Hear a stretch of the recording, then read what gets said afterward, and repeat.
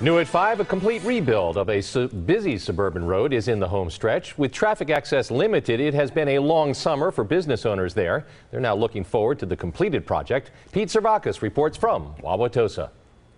The business community here in the Tosa Village says the construction has at times made for a tough summer. State Street through the village is very busy today, but it's not the kind of traffic business owners prefer.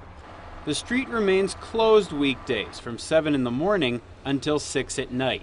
That's led to a drop in foot traffic since the project started in May. It's not as much, but again, it's more destination based rather than strolling. The construction is nearing completion. The bulk of the aging utility infrastructure below ground has been replaced. In the coming weeks, crews will work to tear out and replace streets and sidewalks. The executive director of the Business Improvement District says the renovations were badly needed.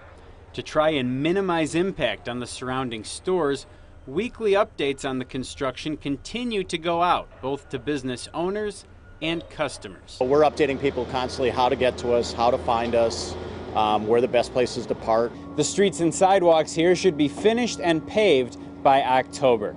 In Wauwatosa, Pete Servakis, today's TMJ4.